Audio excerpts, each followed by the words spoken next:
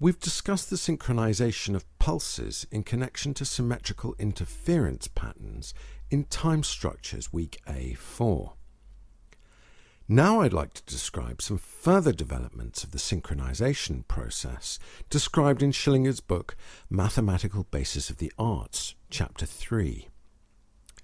MathBart, as I'll call it, attempts to describe all art forms in terms of Schillinger's theories, and so much of it is devoted to the application of techniques to the visual arts. In dealing with music, MathBart frequently duplicates large sections of the text found in the Schillinger system of musical composition. But sometimes this isn't the case, and important ideas that do not appear in the Schillinger system can be found in MathBart.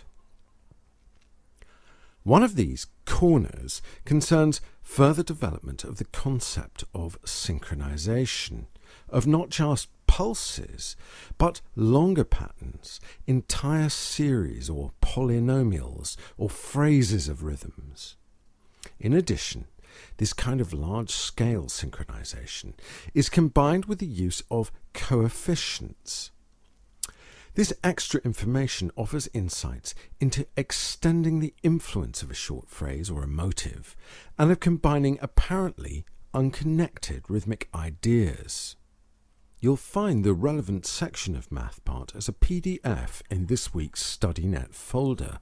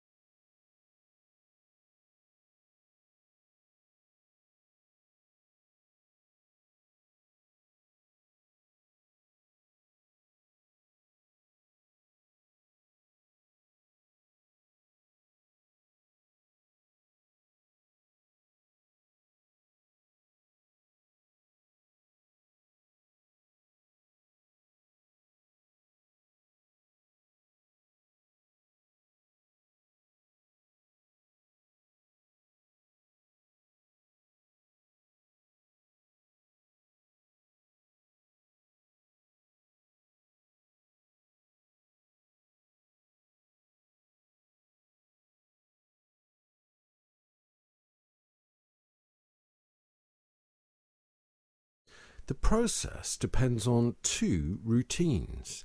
The first, finding the common product of two or more patterns, and the second, using coefficients to control the extension of the various groups.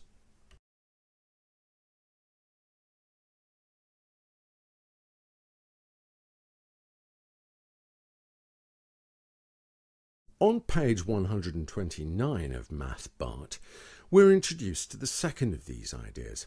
A small fragment, 2 plus 1, is synchronized with itself using the coefficients 3 to 4. Here we have a ratio usually associated with the interference pattern 312213.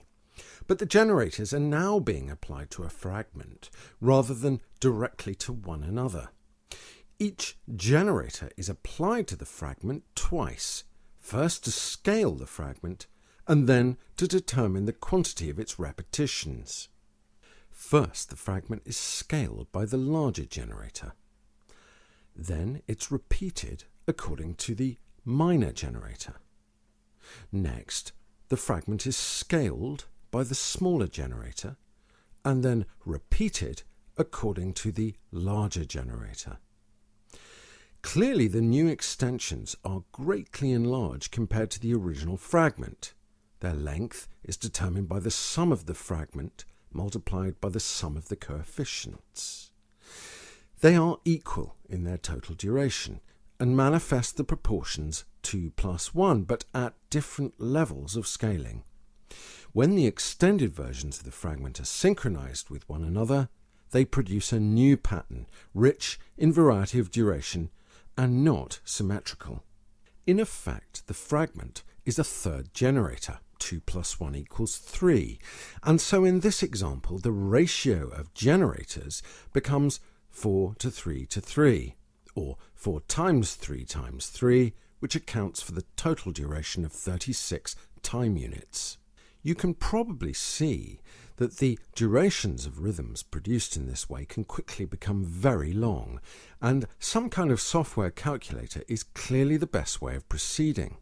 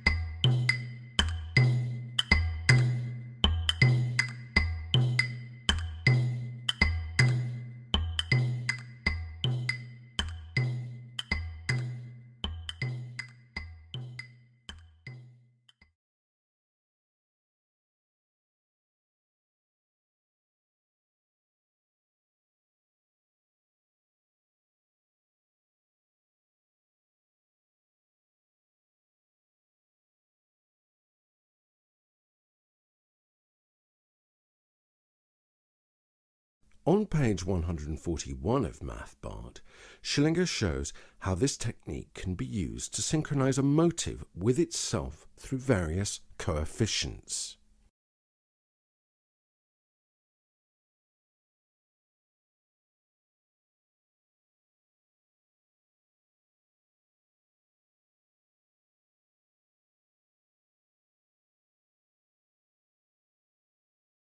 On page 145, two completely different patterns are synchronized with one another.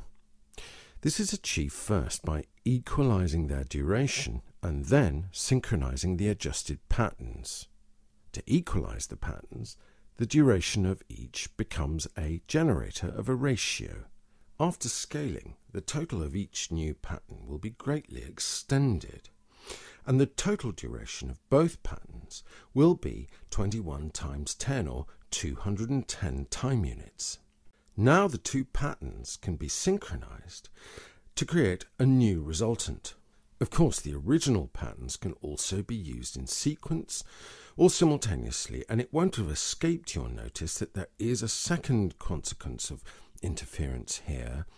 As we've seen in time structures A7, in addition to the extended scaled-up version, there will also be a resultant pattern containing many short durations, achieved by synchronizing multiple repetitions of the two original patterns.